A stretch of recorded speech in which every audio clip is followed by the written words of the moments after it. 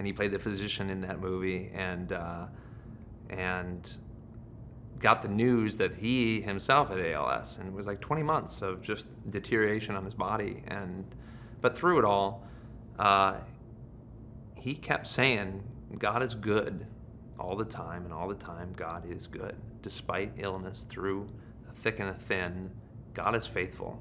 And I think that's such a message that we obviously want to continue to bring forth to other people, that God is good. And in whatever situation you are in, God is faithful, and don't give up on that. And he will bring you out of it in one way or the other. And for us, he went to glory early, and we miss him. But God was glorified through Russell's life. Obviously, I started out as an actor. I have a passion for the craft of acting. I really enjoy that.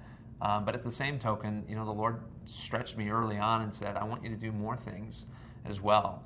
And I've had the pleasure of just being part of, you know, really the grassroots of faith and family films, and seeing the expansion of the Christian marketplace. And I'm so honored to have been, you know, to been part of that.